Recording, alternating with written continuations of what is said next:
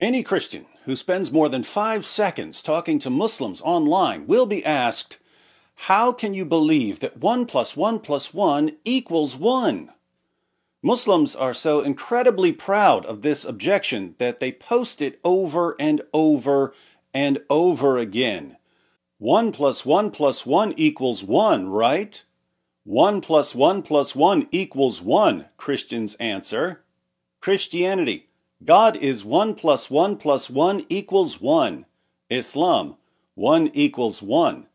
Y'all should take a hit at the Islamic belief of one God. If you do, I know it would just be a bunch of lies saying no, 1 is not equal to 1. Christian in school taking a test: 1 plus 1 plus 1 equals 3. Pass. Christian in church for 2,000 years before God: 1 plus 1 plus 1 equals 1. Fail. Double standard. But you believe 1 plus 1 plus 1 equals 1. Speak now. Don't post a comment, then make it funny. You lying. When you say 1 plus 1 plus 1 equals 1, that means either you're lying or you're illiterate. Which one is it? 1 plus 1 plus 1 equals 1 in Trinity. I think you say 1 plus 1 plus 1 equals 1. That's the problem. Islam is very simple. One Allah and many prophets. Christian: 1 plus 1 plus 1 equals 1. Mathematical mockery, 1 plus 1 plus 1 equals 1, is by far the most common Muslim objection to the doctrine of the Trinity. Now, when Muslims post this objection, Christians often respond with some basic mathematics. They point out that 1 times 1 times 1 equals 1.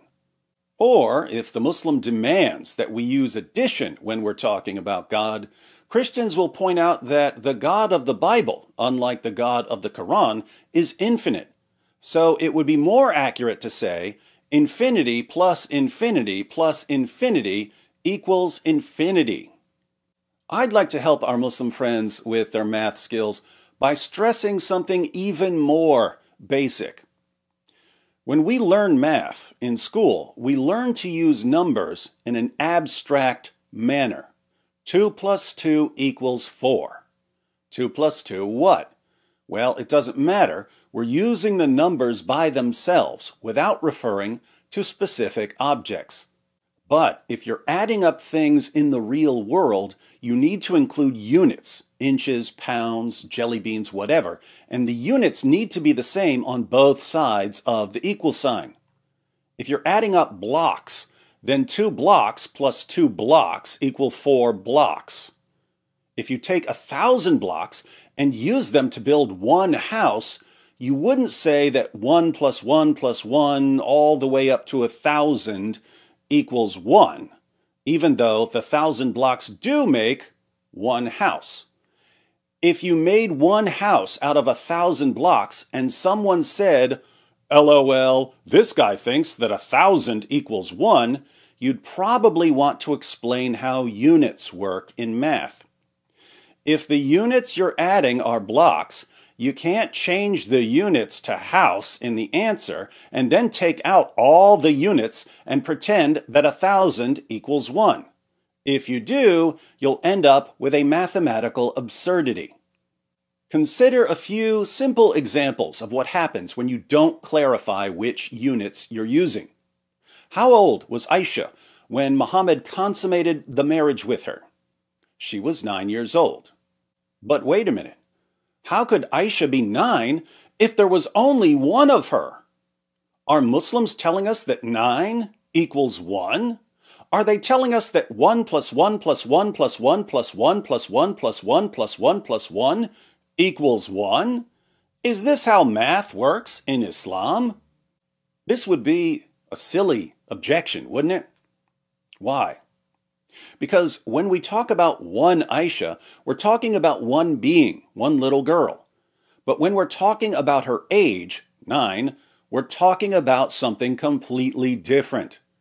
If you conveniently leave out the fact that we're talking about very different features of Aisha, her nature versus her age, you end up with mathematical absurdities.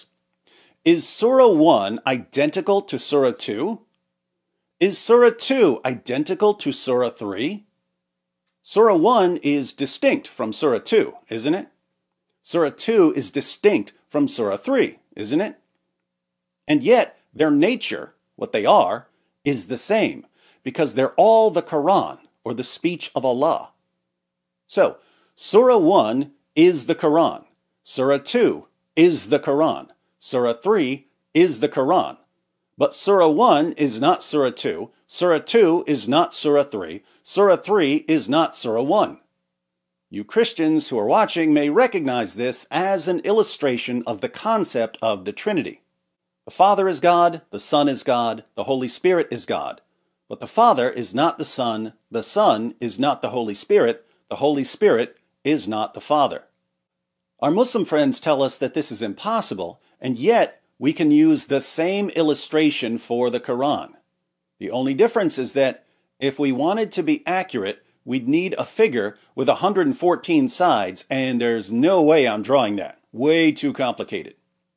Now, if each of the 114 surahs is the Quran, are there 114 Qurans? I thought there was only one Quran.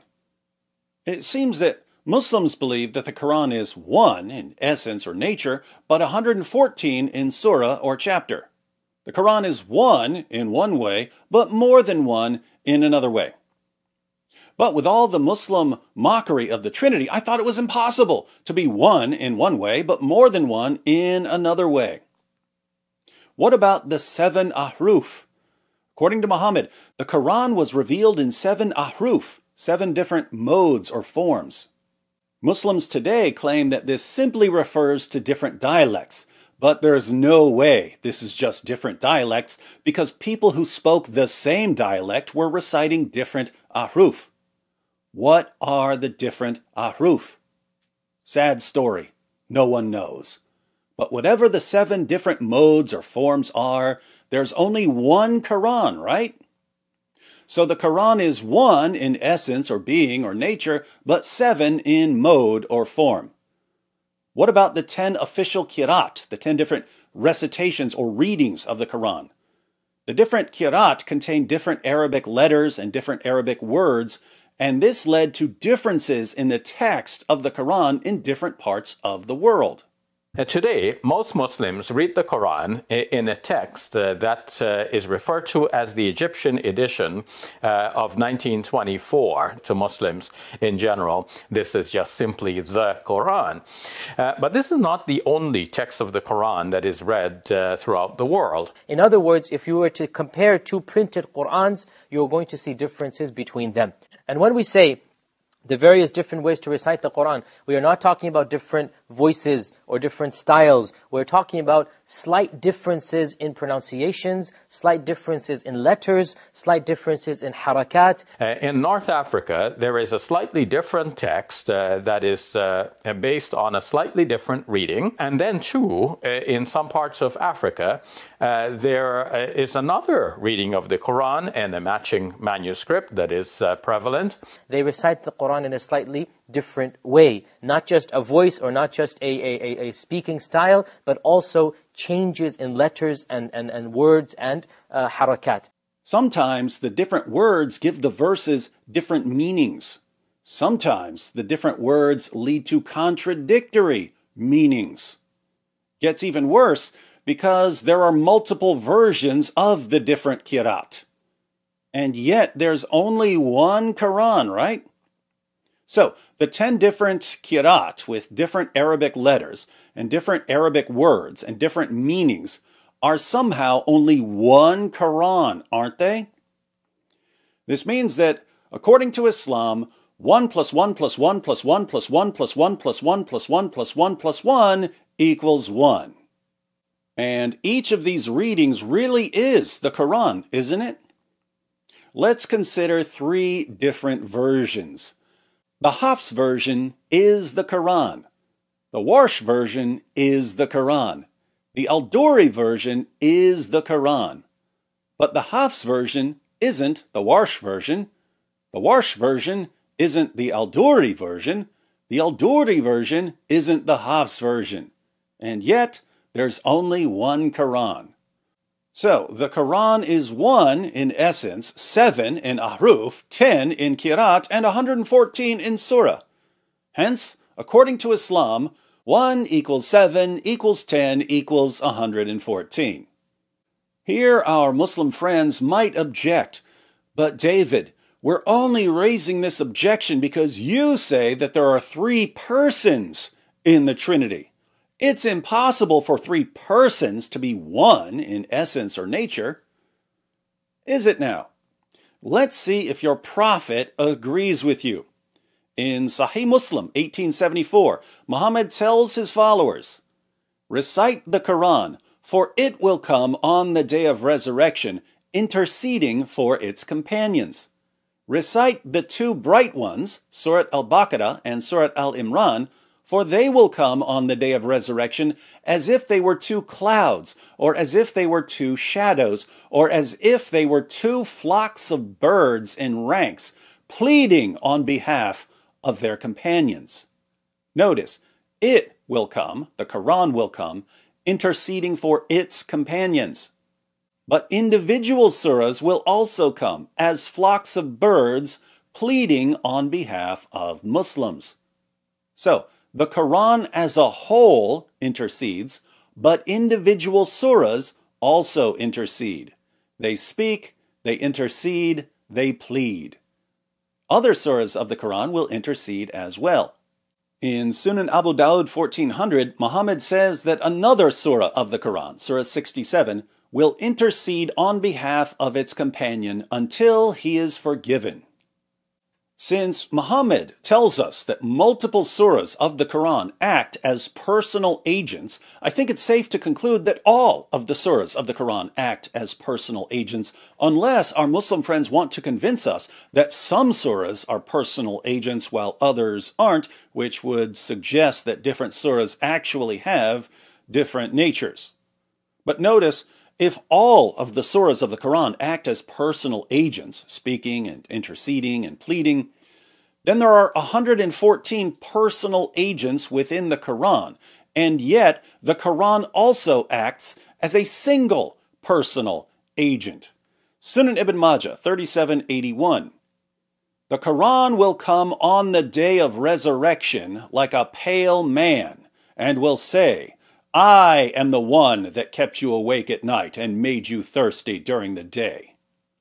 According to Muhammad, there are 114 personal agents in the Quran. They speak, they intercede, they plead. But the Quran appears as a single pale man, a single personal agent. 114 persons in a single pale man? That's got to be a record. So, here again, 114 equals 1 in Islam. Try to get your mind around this. Allah's speech is eternal. That eternal speech is also personal. It appears as a man, speaking and interceding. But within the one nature of that eternal personal speech, there are 114 personal agents that speak and intercede and plead.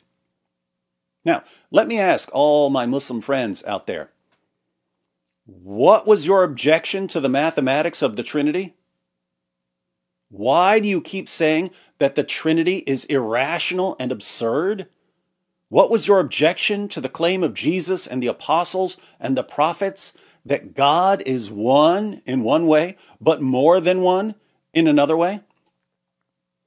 If you insist, as you keep doing, that the doctrine of the Trinity must be rejected because it leads to mathematical absurdities, well then, we have no choice but to reject your God, your prophet, and your book for producing so many mathematical absurdities. Tell me, why is it that the absolute dumbest objections to Christianity, 1 + 1 + 1 = 1 in Trinity, become the most popular Muslim objections to Christianity?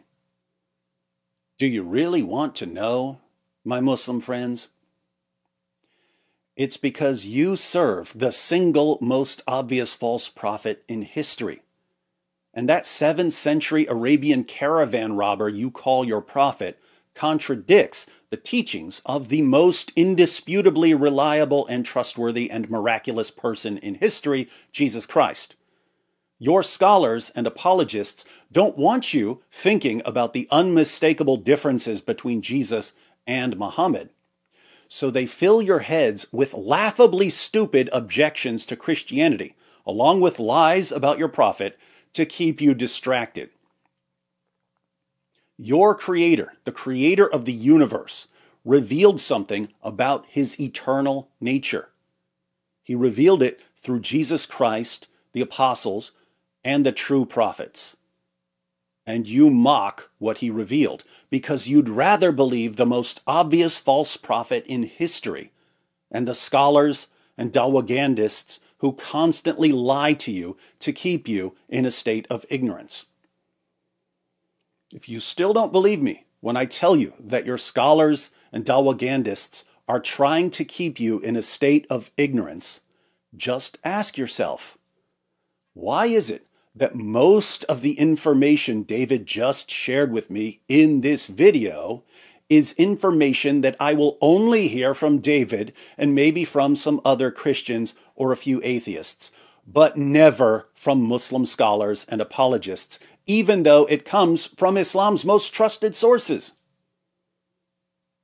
If your scholars and apologists are hiding this from you, what else are they hiding?